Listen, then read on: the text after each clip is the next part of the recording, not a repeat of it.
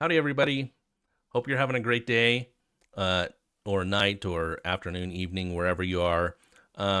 Just obviously want to say thank you again for all the wonderful comments you guys have given me and support. It's really cool that you all have great ideas and things that are helping me grow.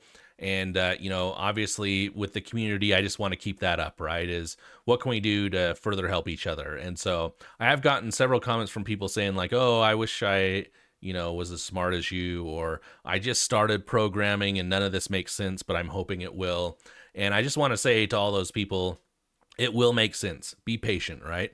I remember, it feels like a million years ago, learning QBasic to program, and things like if statements felt like they boggled me, felt like they didn't make sense. And so just be patient with yourself. It's all about growing and getting better. And so if these things are helping you even a little bit, then I think it's well worth your time, and just keep growing and learning. And very soon the teacher will become the master, right? And I'll be watching your videos, I'm sure, about how to do things that I don't understand in fields that I have interest in. So just keep it up, and let's keep the community going. And remember to stay positive. I think I've heard it somewhere before, something along the lines of, don't judge someone's end by your beginning, or something like that. I don't know the exact thing, but that's the idea, right? Is I've been doing this for a few years, this like puzzle solving stuff, and I've been programming for most of my adult life, which is a lot if you look at the gray beard. But and so there's lots of people that are in different places, and hopefully this can just be a learning opportunity for you. And with that said, what do we want to talk about today? Well, what I want to talk to you about is called the Astar search algorithm. And why do I want to point it out to you? Well, I actually did this problem right here. I was, still wanting to solve problems, and sometimes the ones in LeetCode aren't quite as difficult. Like if you have a half hour or 45 minutes, you can probably get to a solution. Especially for some of the easy or mediums, whereas sometimes the advent of code takes me hours, right, to get to. So anyway, I was just doing one of these as kind of a breather, and I'm on a high from solving all those advent of code problems, and wanted to do some more solving, and I got to this one, and it lended itself to the Astar algorithm. And we'll talk about why that is in a minute, and we'll talk about the problem in a minute, but I kind of want to talk about what is the Astar problem.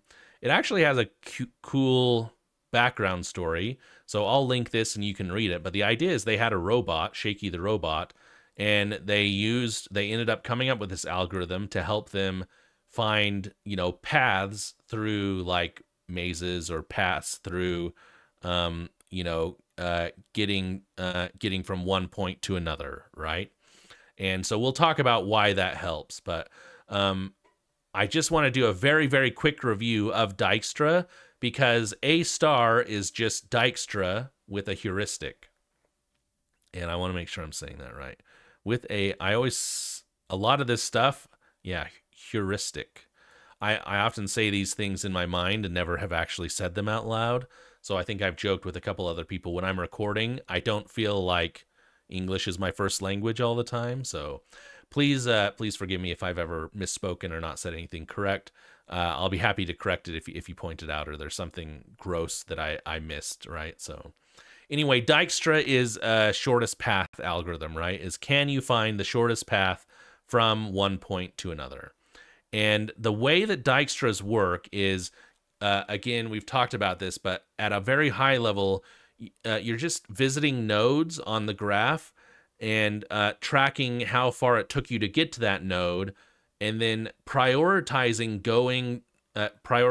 venturing further based on the shortest distance from those nodes so far, right? So we've talked about that before, but the idea is, if you're using that priority queue, if you're prioritizing the shortest distances you've gone, you will eventually get to the solution in the shortest distance.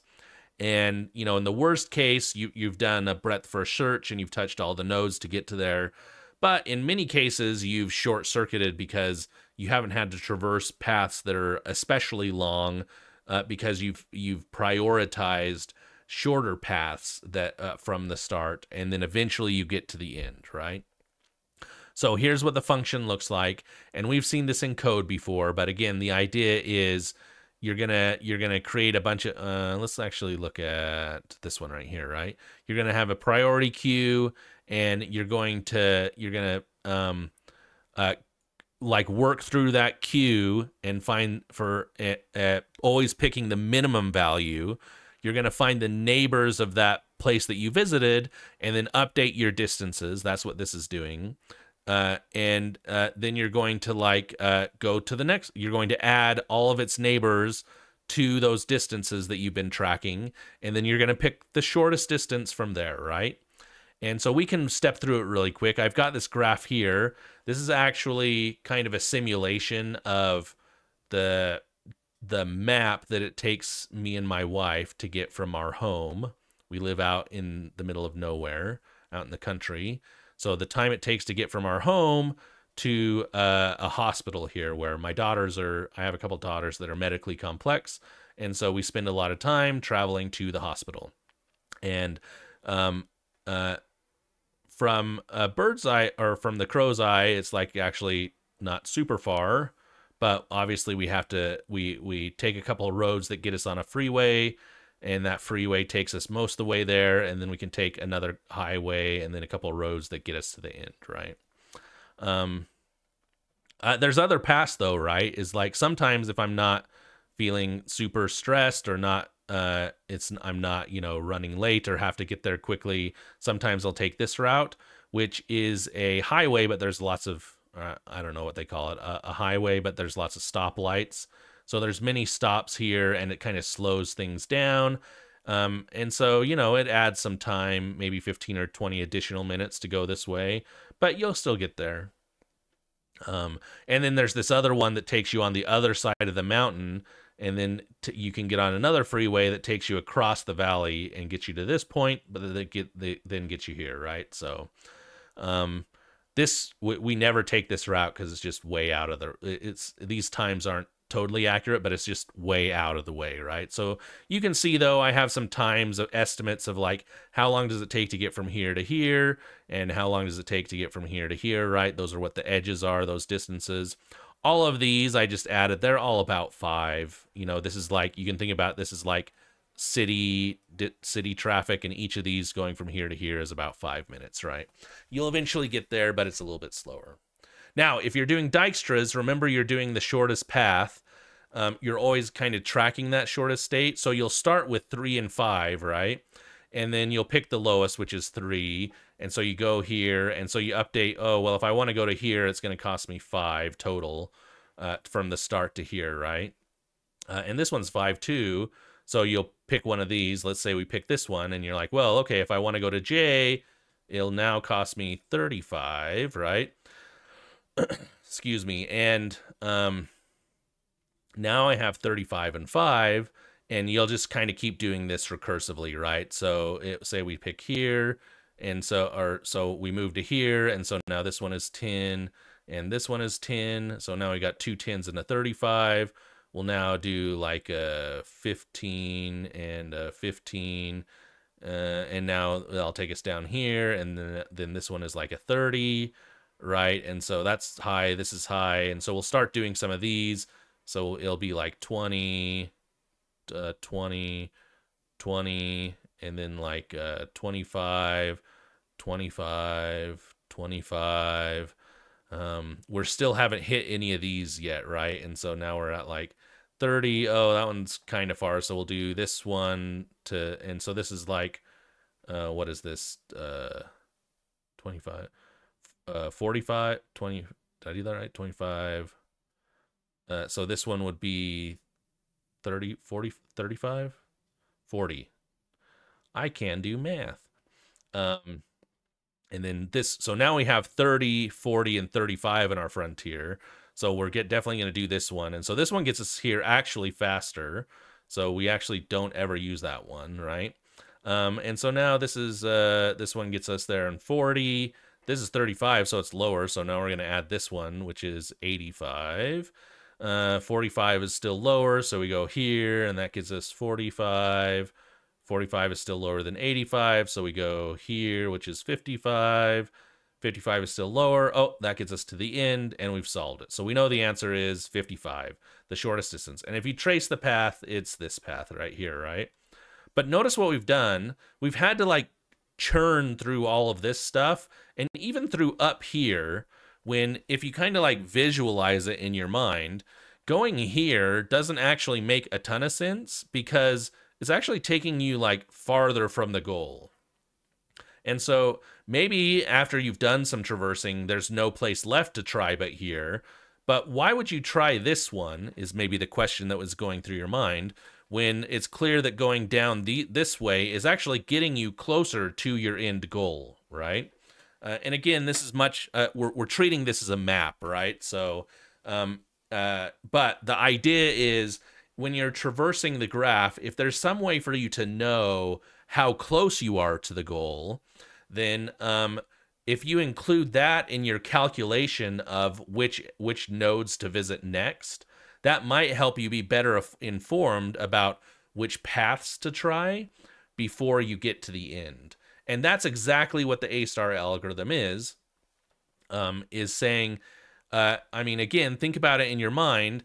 If you're looking at a map, it's fairly easy to say, oh, this is the freeway, and it's only going to take me 20 minutes to get this distance. But if I start here and go here, and then hop on this exit, get to this same exit, this takes longer to get there. And so I'm always going to pick the freeway. You can visualize that, right? And why can you visualize that is, well, going from here to here, it gets you quicker to the goal than going from here to here and here to here and here to here and here to here, right? And why is that? It's because in your mind, it's very easy for you to calculate, oh, well, F is much faster to the goal, is much closer to the goal than L, right? And even though there's a bunch of nodes in the way of here, you can see like this is getting you much slower, right? And so the way to think about the Astar algorithm is, can you do that stuff that kind of like visually you can see really well, but put it into an algorithm, right? And that's exactly what Astar is. It's just Dijkstra, but you also use a heuristic to calculate how far you are away from the goal. And so they do it formalized here in math, where they say your priority function. So if you remember in Dijkstra, your priority is what's the shortest distance I've traveled. In Astar, it's the G of n is that what's the shortest distance I've traveled, but the H of n is that heuristic, which is just a fancy word for saying like a quick estimation. So like, what is your quick estimation of getting to the goal from this point? Like, how far am I to the end? So in your map, that may look like it may just be calculating the distance, right? Maybe we're on a grid system here, so we calculate the Manhattan distance, and we say, oh, well, the distance from here to here is, I don't know, 10, and the distance from here to here is, or from here to here is 45 or whatever. And so this node's total, right, it's f of x, which is g of x plus h of x. Oh, sorry, that was terrible writing. So this node's is, you've traveled 30 plus 10 for the heuristic. This one is you've traveled 15 plus 45 for the heuristic. So you actually this one is lower, right? So this one is 40, this one is 60. You want to prioritize this one over this one, right? So we want to go to this one we want to try this one before we try this one.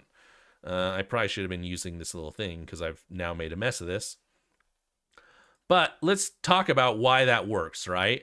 Again, it works because not only are you tracking how far you've gone, but you're tracking, give me a rough idea quickly of how far I get there, right?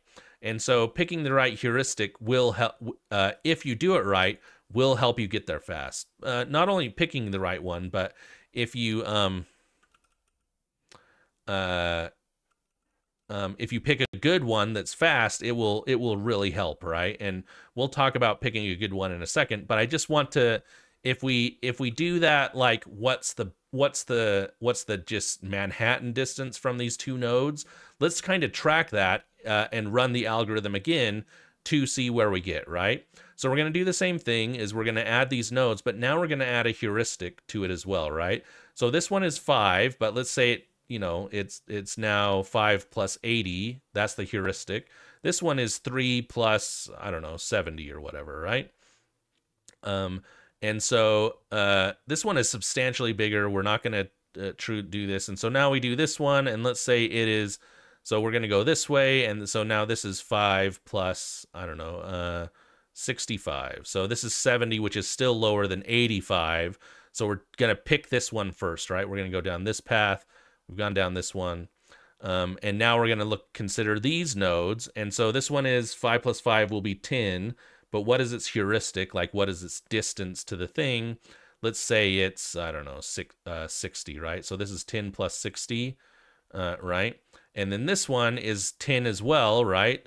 But let's add our heuristic in there. And let's say that this one is, I mean, it's a little less, right? It's, I don't know, it's pretty close.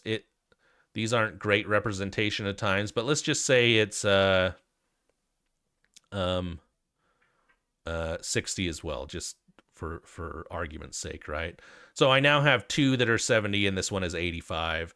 So we'll try this one first. So these ones are all 5, right? And so we'll say, so this one is now 15, but it gets us further away from the goal, so it's 65, and this one is 15 too, and it gets us, I don't know, 55 as well, right? So we've now got 80 and 70 and 70. And let's say we pick this one next, right?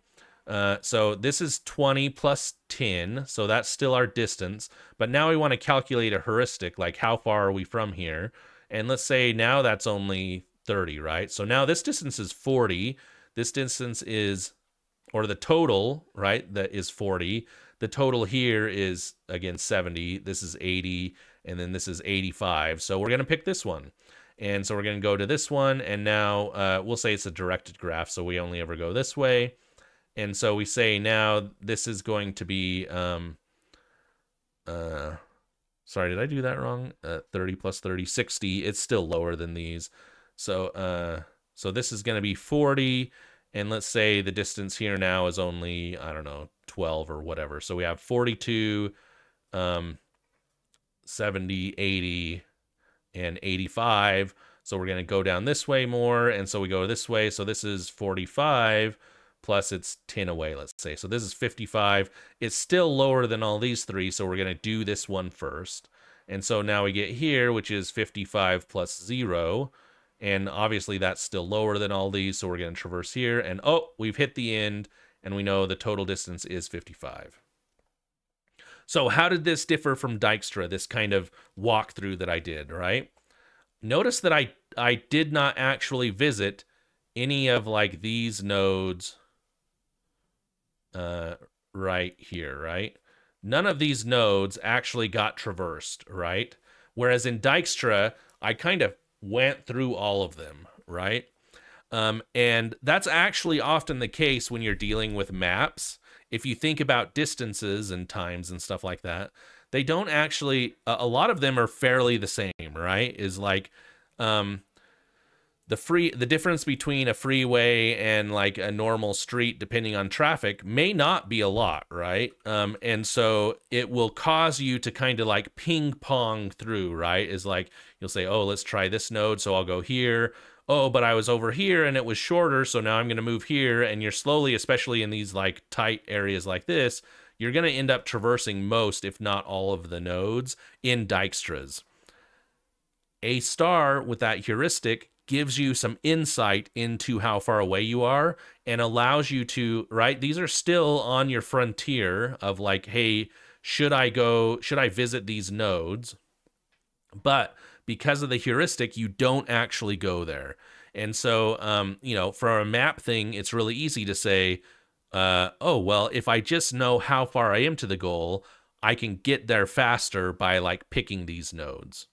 Now, I don't know if I've said this before, but when I was thinking about this earlier, right, it's quite possible that Google Maps and stuff like that doesn't actually use an actual algorithm like this, or Apple Maps or Garmin or whatever. They probably have done these pre-calculations, and then they update a lot of the pre-calculations based on like traffic patterns and stuff like that. And so, you know, they probably still do some type of algorithm to find the shortest path, but they've done a lot of like pre-calculation up front that makes it easier to solve. Obviously, they aren't taking every single road from point A to point B and like traversing it to get there, right? That would take a lot of effort. But I'm sure they still do something along these lines, right? And again, using something like Astar, where you have like some known information, can be valuable because it eliminates those nodes. And so just to show you that that's actually how it works, I've got some code here. So I've created a grid pattern, right? We want to be able to calculate for our heuristic how far we are from the goal. And so I used like a grid system, right, to kind of, so I could do like a Manhattan style distance of like how far I am from the goal. So that's what these are. Those are all my points. And then I've created a neighbors function that says like how far is it to go from each, or a neighbor's map that says like how far is it to go from each point to some other thing, right? I'm using a directed graph here, but you can imagine it working however you wanted, right? And then I have some start and end functions. And then I have a neighbors function, which will just help me with, you know, going through this hash map right here. And then I have a completion function that says, hey, how do I know if I'm done? And then I can just do Dijkstras and Astars based on that information, right? So if you see my previous videos, a lot of this is the same. Obviously, I want to track the state, which is the node I'm at and how much it cost me to get there for Dijkstras. I need to do some comparisons, and because I'm doing a min heap, I want to do like the reverse. So I want the smallest values to get sorted first, or to get popped off the heap first. And so that's what I do here. I haven't commented a lot of this because, again, it's a lot the same of what we've done before. I did try, and though, if it looks ugly, I'm sorry. It's because I thought, oh, can I do this in a very generic way? And so, you know, that's why you see all these impls with, you know, where n is blah, is because I tried to do it in like a generic style way. But here's Dijkstra's. And again, I just need to know my start node. What are a function that will tell me the neighbors, and what is a function that will tell me if I'm done, right? And otherwise, it looks similar to what we've done before, right? We do a queue where we're going to track our, you know, track our frontier. These are the nodes we want to, I don't know why I didn't call it frontier. Maybe I should do that right now. So I have some frontier that are nodes that I can visit. Again, it's going to be a min heap where I visit the shortest nodes first. Then I have some distances that I'm tracking, so I know if I've been to that path before and if there's some like shorter distance or not, right? Then otherwise, I'm going to just keep popping off the heap until I'm done, or I've found my solution, right? If I ever get to the point where I'm done, then I can, when I've completed the search, then I can stop. Otherwise, I'm going to find all the neighbors, and I'm going to update my costs, and I'm going to see if, hey, have I been to this point before? And if I have, if I've already found a shorter path, I don't need to continue down this path. Otherwise, I'm going to add myself to the frontier, or add that neighbor to the frontier, I guess I should say. And then I'm going to update my distances so I can track that later, right? And that's the algorithm, right? If you look at it, it's only, I don't know, 20, 30 lines of code. There's not much to Dijkstra. So what changes with Astar?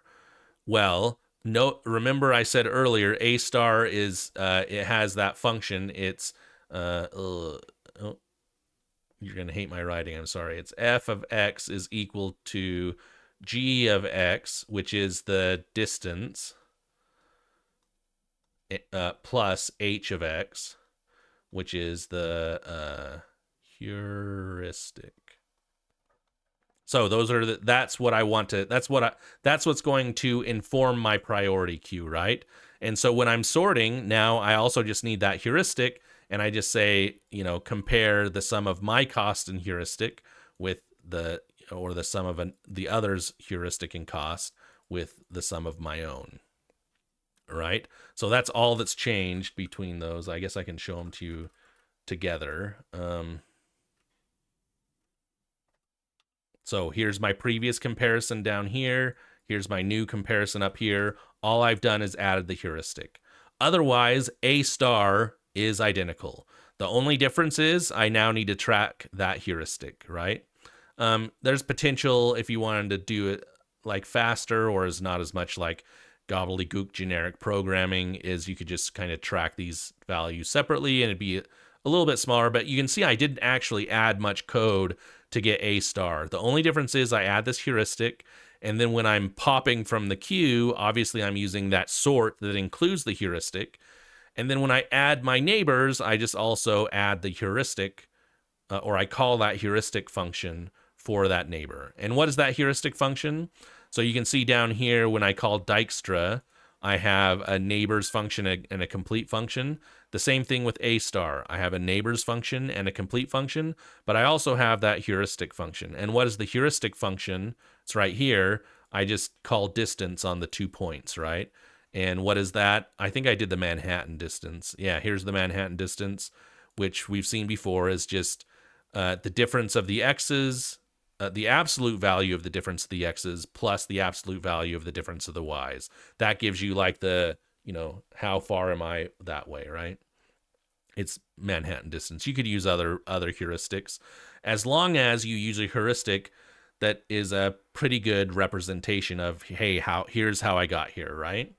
And then once you've done that, you can see, again, there's not much different between Dijkstra and A star. I hope you'll understand that. The real difference is I'm now adding a heuristic to help me like visit nodes that are more likely to get me to the end earlier in my like prioritization of those things.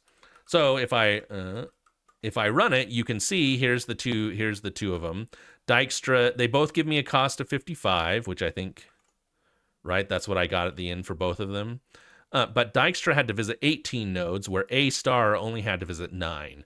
And if you look at that, I think that's right. 18 nodes is like literally all of them, whereas 1, 2, 3, 4, 5, 6, 7, 8, 9. Yeah, my calculations may not be perfect, but it was probable that A star only had to visit like these 9 nodes to get me to the answer, to get me to the solution. And why, again, why is that? It's this heuristic. That's all that's changed. So the way to think about it is when you're, what I want you to think about is when you're trying to solve a problem is ask yourself, is it Dijkstra or is it A star? And the way you know if it's Dijkstra or A star is, do you have some way to efficiently calculate this heuristic? To efficiently say, hey, here's a quick way for me to get an idea of how far I am from the goal. Obviously, maps are great in doing that, right? But we've actually had some problems in Advent of Code where I just did Dijkstra, and it got to the problem fast enough.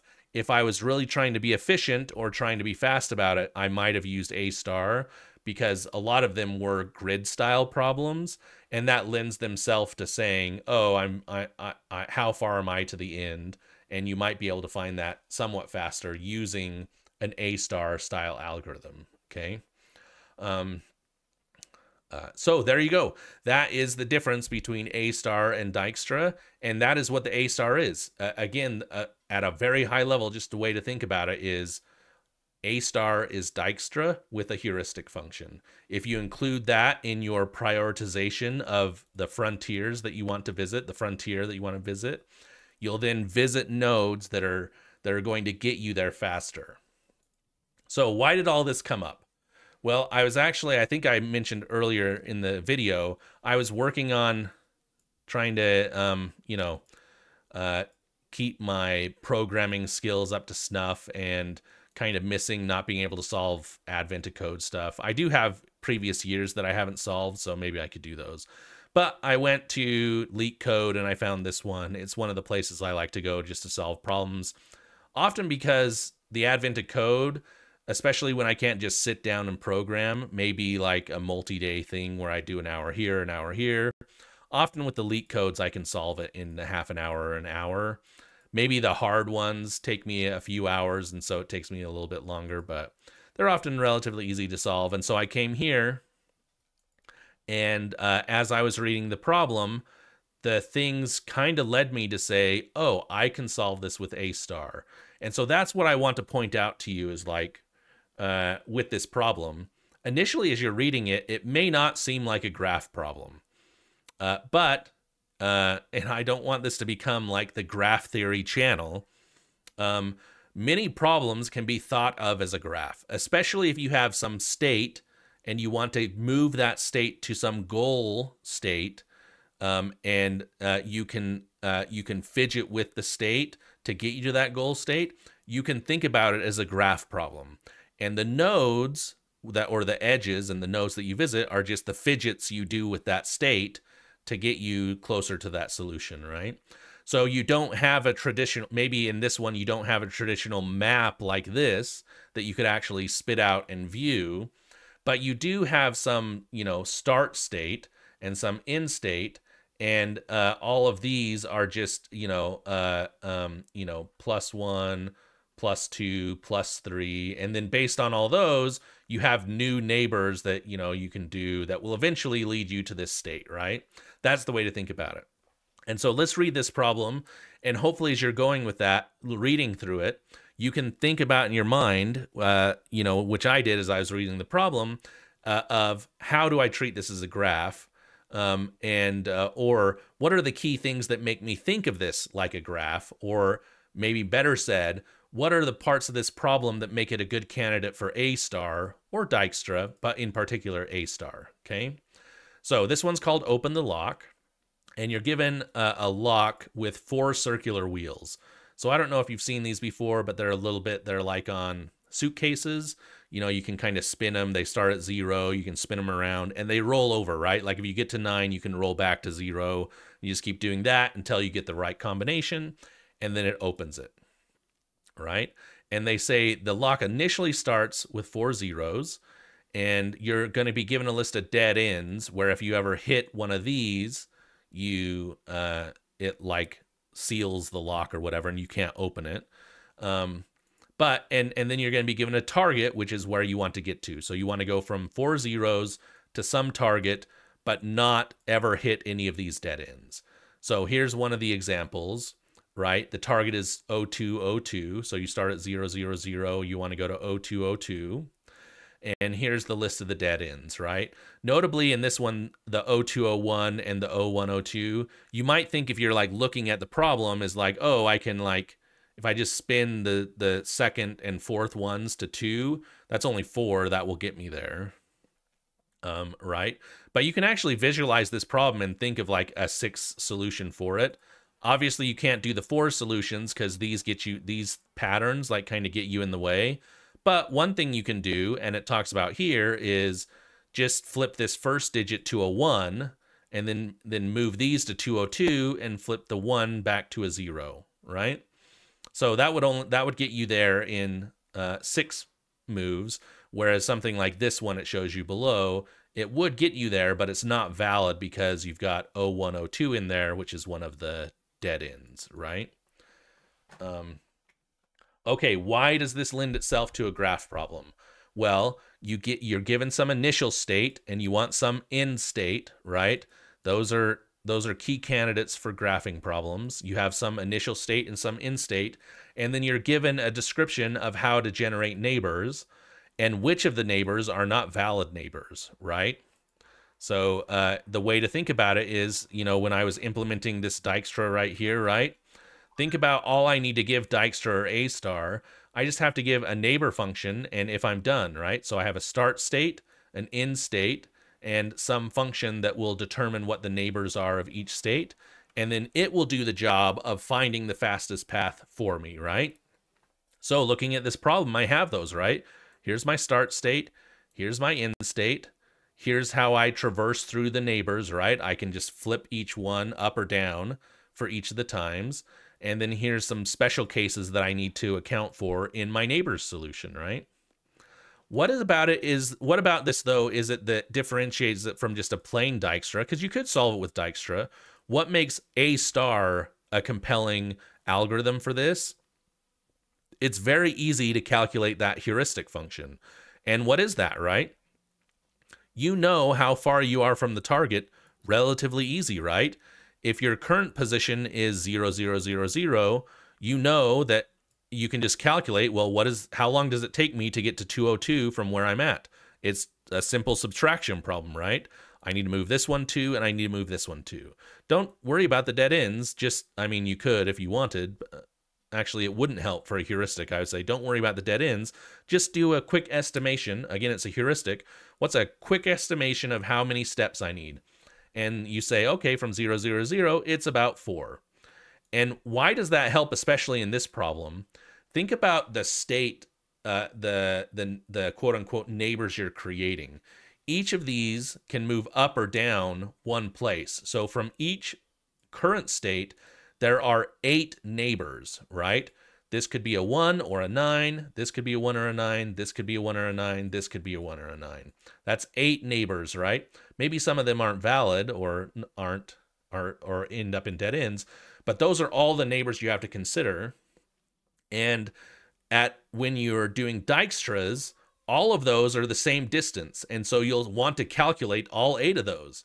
Then all of those distances will have some, maybe eventually you'll find some nodes you visited before, right? Some states you visited before that you don't want to process, but you will, you'll have 8 and then another 8, maybe another 7 or 6, right? The number of things that you have, the number of states that you have to visit greatly expands in this solution.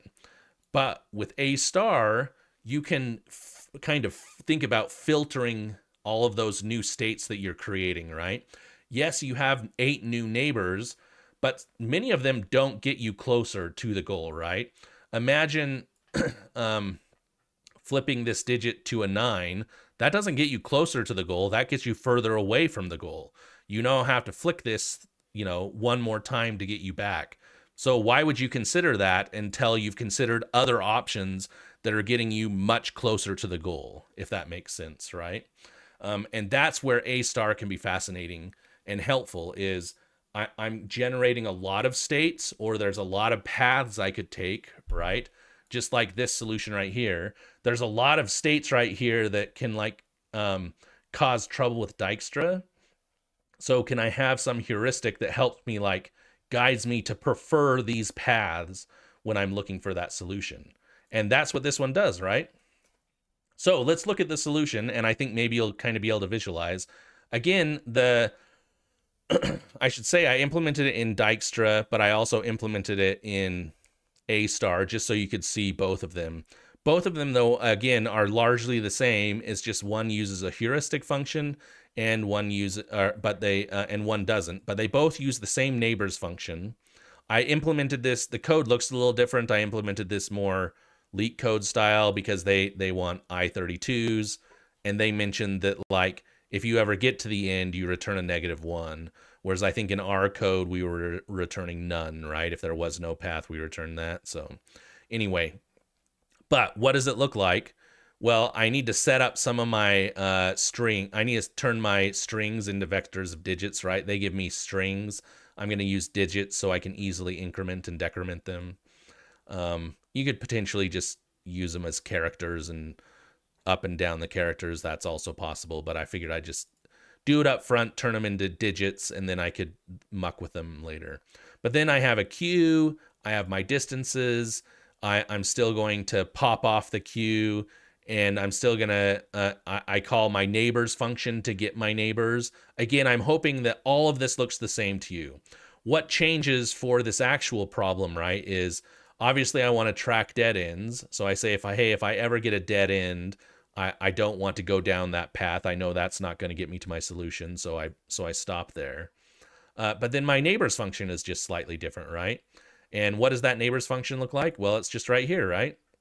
Is just for each of my different current positions, I either increment by 1 or decrement by 1. This is just a fancy way of moving up or down, right? Remember, it rolls over, so you can use the modulus operator to help you like roll over when you're doing this stuff, and that's what these functions help you to do. So again, I'm just going up by 1 or going down by 1, and I'm adding that. So each neighbor is giving me 8 new neighbors.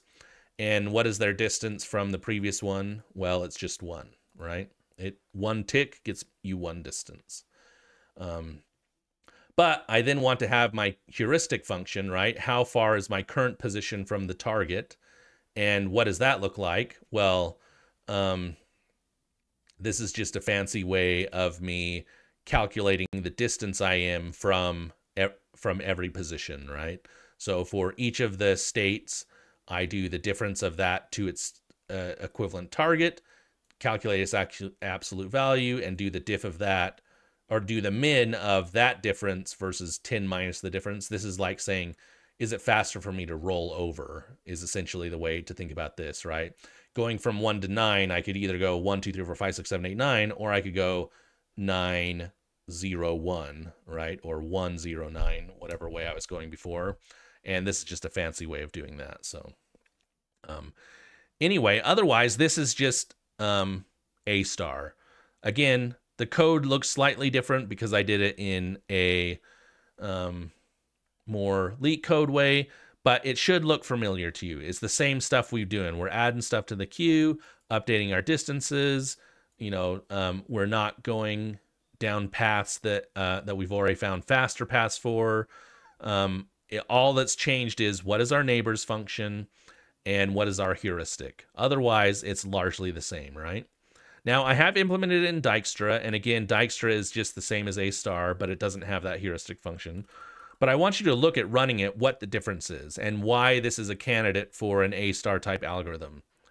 They both get you to the right answer, right? But it takes Dijkstra 962 checks, right? You're visiting 962 nodes, versus versus Astar, which only took 9, right? So the solution was 6. You only visited 3 more additional nodes to get you to that solution. And the way to think about why that probably took a little long is a couple of those solutions got you to dead ends. So that ended up not being the path, but you were still picking preferred paths that got you to that place, right? Or paths that the heuristic said are getting you closer. So you did those ones first. Whereas again, with Dijkstra, each of those states you're creating, many of them have the same distance. And so you're going to end up visiting a lot of them first before you like actually progress through the thing. And so that's just what I hope you'll get out of this is add Astar. Did I say A plus a couple times? I'm sorry. Add the Astar to your toolkit of ways to solve problems, right? You may not work at Google Maps, but hopefully you can see the help that Astar can really provide in this stuff, right? Again, I don't know if those mapping companies actually use the Astar, but they probably use an idea akin to this to help inform them, right? This heuristic function is really informative of, like, you can think about it as kind of pruning the state space, right? Is like, I just don't want to worry about these other states because they don't have as much impact on getting me to the goal as some of these states down here, and so I'm going to process these first.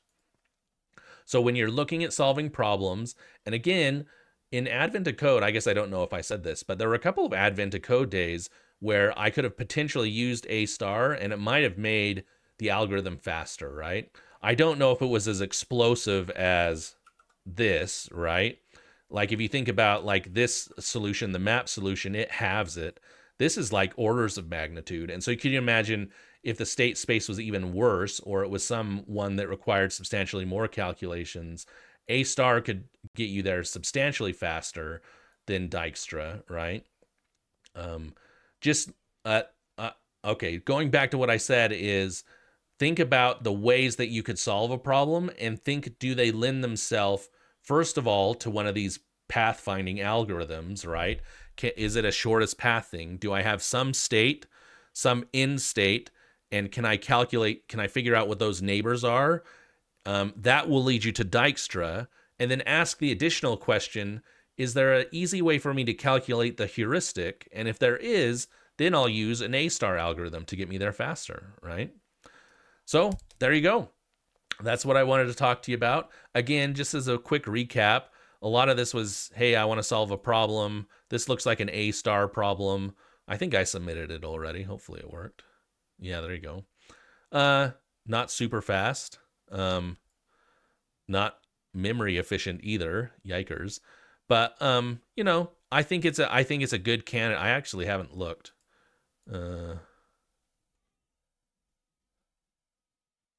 This guy definitely says Astar, yeah.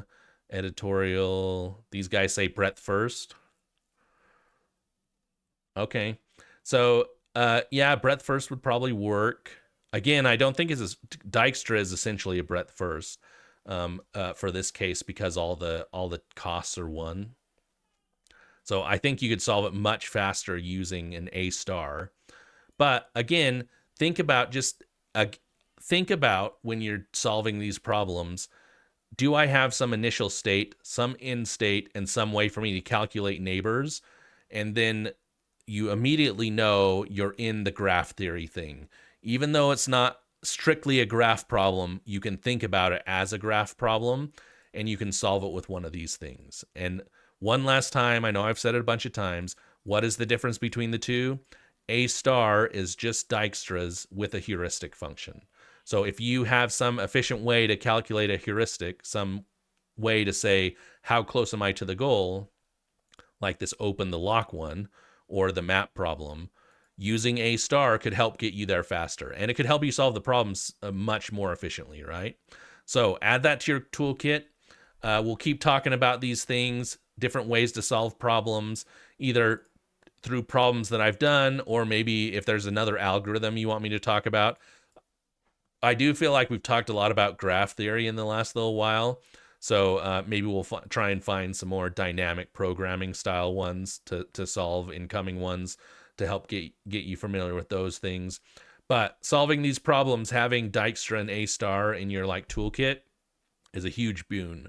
There's frequently problems, especially advent of code, where those type of graph theory solutions get you to a solution really quick. So just keep those in mind as you're doing your stuff. And I hope everybody has a fantastic day or night or whatever time zone you may be in. And we'll talk to you next time.